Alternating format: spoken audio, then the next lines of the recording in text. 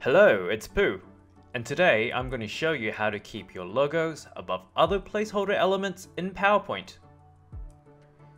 Here we have a slide with a full bleed image placeholder. When I go to insert an image, it covers up our logo, and that's not what we want. To fix that, we have to place our logo in a slightly different way.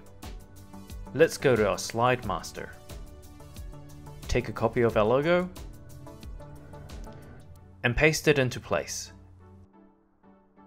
This is just for alignment purposes and we will delete it later. Next we're going to insert a placeholder text box. Then we're going to fill it with an image of our logo.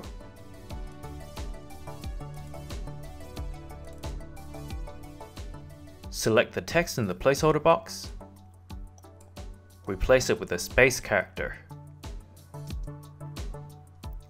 Select the space character and set the color to transparent.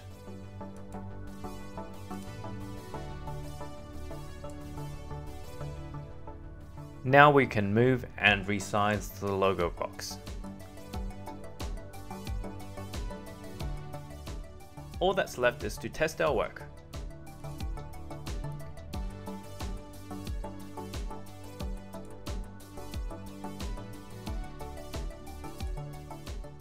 Et voila! And that's how you keep your logo above other placeholder elements in PowerPoint.